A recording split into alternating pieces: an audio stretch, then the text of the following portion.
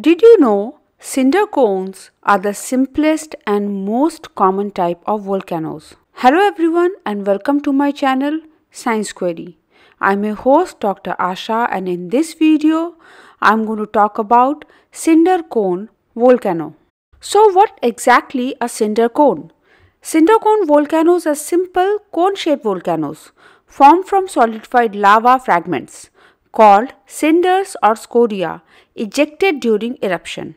Scoria or cinder is a pyroclastic, that is highly vascular, dark color volcanic rock formed by ejection from a volcano as a molten blob and cooled in the air. Therefore, cinder cone volcanoes are also known as scoria cone volcanoes.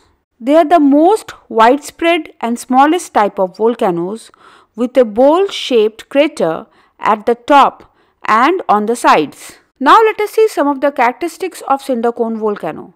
They have gentle slopes and the summit is cone-shaped. They are symmetrical in shape. They have a height of 300 to 1200 feet, which is low compared to other volcanoes. Cinder cone volcanoes are made up of igneous rocks. They have one opening or vent from which the lava flows out.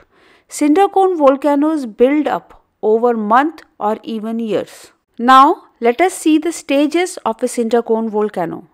The formation of cinder cones is initiated due to the accumulation of finer particles around volcanic vent in the form of tiny mound. The size of the cone gradually increases due to the continuous accumulation of volcanic materials minus lava. They are formed stepwise. An explosive eruption from gas rapidly expands and escapes from the molten lava. The cone forms due to the cinders falling back into the cone. Then a final explosion takes place, leaving a funnel-shaped crater on the top of the cone. Lastly, molten magma and rocks pour out of the surface and lava flows down the slope. Lava doesn't generally flow from the top of the cinder. Instead, it comes out from the side vents. Cinder cone volcanoes are on average less susceptible to erosion, and hence they maintain their original form for hundreds of years. There are mainly two types of lava eruption in cinder cone volcanoes.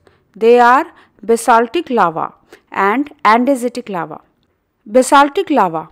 It has low viscosity because of low silica content. Their dark colored basalt rich in iron and magnesium. Basaltic lava flows quickly and easily. Basaltic lava allows volcanic gases to escape without generating an enormous eruption. Basaltic lavas are thin and very fluid when they erupt. The temperature of basaltic lava is 1832 to 2282 degrees Fahrenheit. Andesitic lava. The temperature of andesitic lava is 1742 to 2192 degrees Fahrenheit.